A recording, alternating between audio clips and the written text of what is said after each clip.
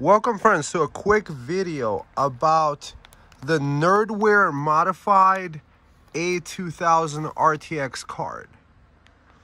The reason I'm making this video is that you might want to watch in 4K 60 what the modified card looks like instead of watching a guy's face. A lot of you YouTubers, I get to see too much of your face instead of the tech.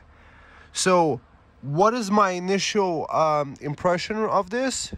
I didn't do the modification myself. I bought it from a guy that is a computer enthusiast and was upgrading, and asked him a few questions. So the kit that he bought, it came with a PTM 7950 pad, and see how much thicker that is without that? This is the RTX 12 gigabyte version.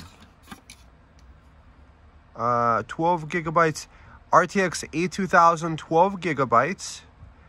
And I guess it was made in 2019 or not sure. So this is the original heatsink that it came with. So apparently it was like this maybe, I'm guessing. And now it's nice and slim. So let's give you some sizes.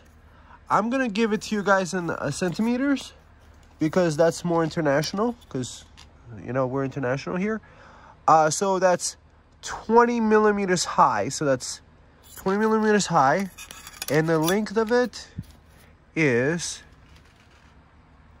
about 16.6 centimeters. And with this little edge thing, let's see, that's about 18. So 18 centimeters by, and the height over here is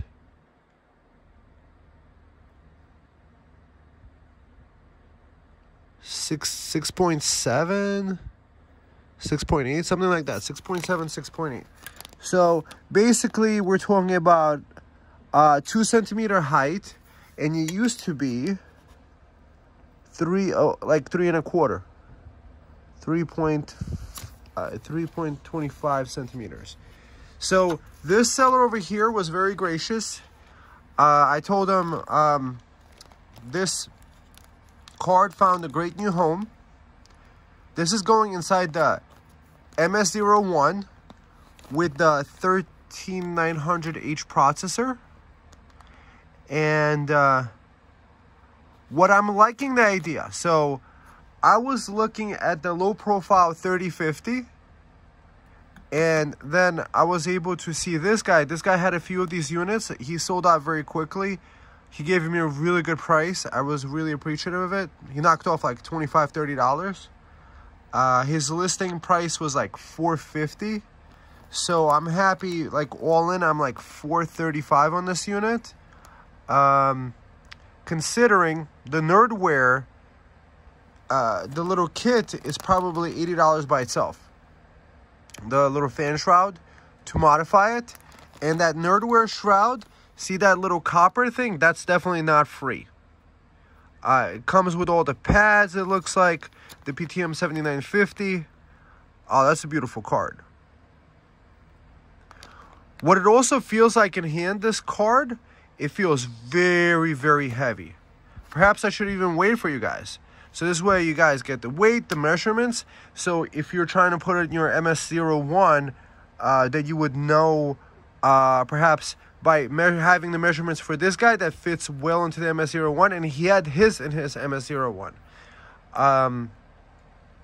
By being able to fit into the MS01, you might be able to figure out a card that works for you for that. And the reason why also I like the idea of the Quadro cards, the A2000 instead of the RTX cards, is because I think the Quadro ones, the business ones, whatever, the professional ones, they don't have a limitation to the amount of streams that could be encoded. So now let's get the scale out and let's weigh it out. So it weighs 392.92, almost 400 grams, almost a pound with this shroud. So I don't know if they have the information online, but you know, I'm just trying to give you guys as much information too in case you're doing some modifications and you're trying to see which video card would fit for you. And I figured you guys might like the technology as much as I did.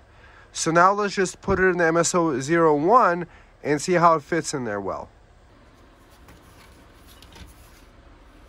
These feet just keep coming apart. That's fine.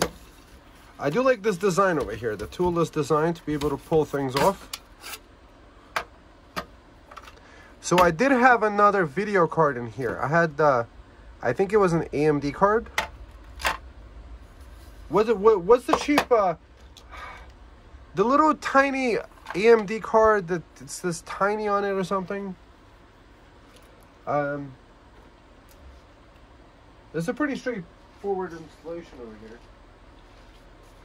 I just figured you guys might like to see it too. So that's why we're doing this upgrade together.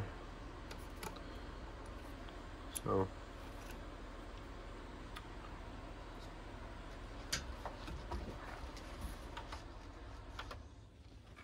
it's actually really fun getting tech and then sharing it with the world.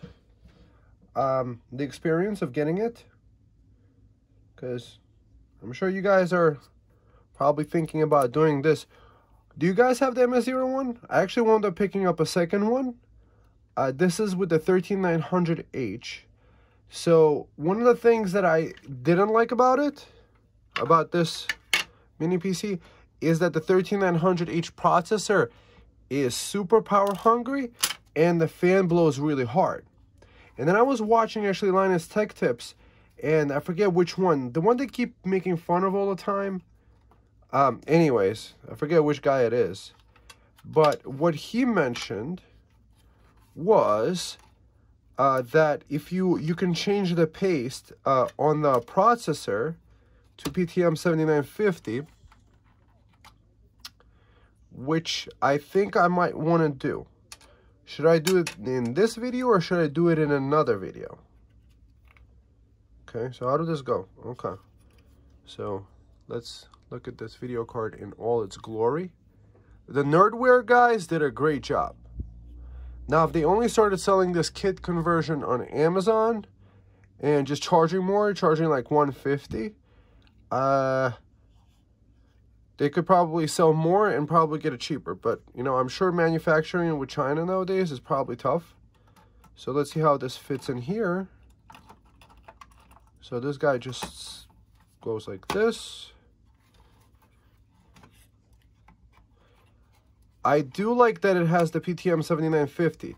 So watch my video with the PTM 7950. It's a thermal paste. This pin I think looks okay. What do you guys think? This last pin over here, that looks fine. It should work. I just got it down on video just in case, but I'm definitely about to leave this guy a positive review because wow, you know, he did a lot of work making this. So this card right now on Amazon new is retailing for about $600. So it does have the power of a 3050 Ti, but the benefit of this card is that it doesn't require a secondary power plug. So it can pull the 60-70 watts directly from the PCI. And probably Minisforum should have actually been doing this, should have just been getting the A2000 or the A4000 and including it in the kit and just charging people a little bit more for it. So I guess this guy goes back in here. This little clip guy.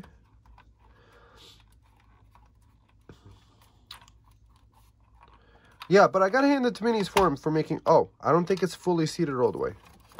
You see this, guys? It doesn't look straight to me.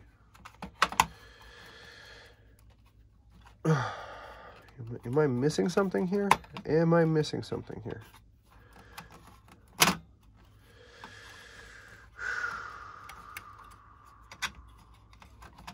Okay. Let's look over here. Well, there's really nothing I could do about that.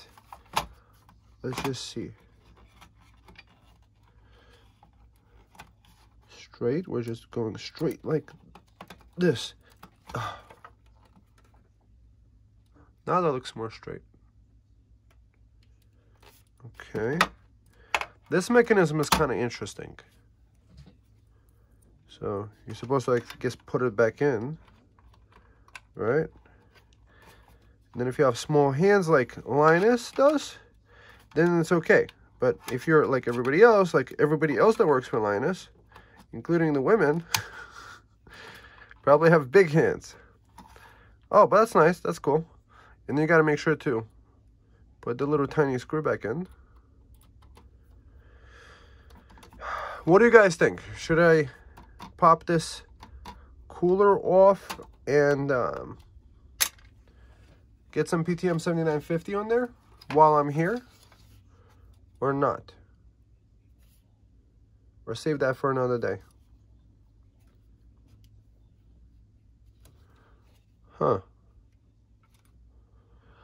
Maybe we should also test fit how we could fit an 8TB drive in here. That might be a nice upgrade to this computer too. Oh, this is so cute. Aw, little tiny mini display ports. So out of all the mini PCs, this guy is clearly hands down the winner. I'm not gonna make this video too long because I think it would be a really good secondary video to upgrade the SSD on this computer and also upgrade the CPU cooler stuff to the PTM 7950, and this upgrade to the A2000 is going to be this video. So this way we're not too long, you got to watch it, and so this way we're doing one step at a time. Like, I put the card in, I boot it, I make sure everything works, so that we're not changing too many variables all at the same time. Like, put your comments down below. Should you be like changing everything around or not? I guess you guys just saw my serial number, I guess, which is okay. So I gotta hand it to this PC.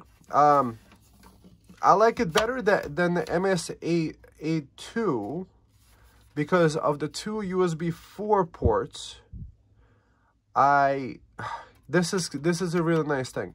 I don't understand why on the MS01 it's between $600 and $800 right now, like pre-order. Yes, they put the SFP Plus ports, but what they're missing is the lower power, like 6-core 12-thread or 8-core 16-thread processors from Ryzen, which maybe somebody doesn't want. Maybe somebody doesn't want the workstation processor like 16 cores, 32 threads, because that takes up a lot of processing power. If you're using it as a NAS, chances are you might want the MS01 with the 12600H, because the 13900H is a really powerful processor, but with the 12600H you get 80 to 90% of the benefits, including, I guess, the USB 4s, these ports, pretty much the same computer, but with a lower TDP chip, so that the fan would spin less. But maybe if you upgrade to the PTM 7950, I guess it comes down to you guys. Put your comments down below. Are you watching the power levels of your computer? How much they're taking? Like, how are you running your PC? This is a stupid design with these feet. This thing, I just lost a second foot. It's not really staying grippy. I'm probably going to do a modification. I have these little squares, these with little sticky part on it. I think I'm going to take out this guys and put those instead, because this is retarded. Like, come on. I think MS01 with the Ryzen processor doesn't have that. So also, I was able to pick up the 12600H, a refurb unit. So I was like thinking, like, this unit is so cool. I want to have a second one and see what one power-wise competes against the other. The 13900H versus the 12600H. The i5 versus the i9. So I'm just thinking, if you're running a server 24/7 and you're trying to run an operation like Nextcloud on it, you want to actually use the least amount of power. So tell me what you guys think. Also, I have it running from DC power, directly from a 12-volt battery with a power converter. So it takes 12-volt power and converts to the 19 volts. I'm actually pushing like 19.5 volts, and it's running fine. Anyways, put your comments down below. See you in the next one, and I'll link you to Amazon affiliate links if you were buying one anyway. I appreciate you using it, and if you bought anything, I might get a kickback. Either way, I appreciate it either way. Thanks for coming by. I'll see you in the next one, and I hope you have a great day. Bye-bye. So, I am remotely connected via Windows Remote Desktop from a computer in my room. And did it crash? So this is the score I got. I got 40 frames a second, and max temperature reached 78. And now, about 2 minutes, 46 minutes in, it's at 90 Celsius. And it did drop down the average to 33.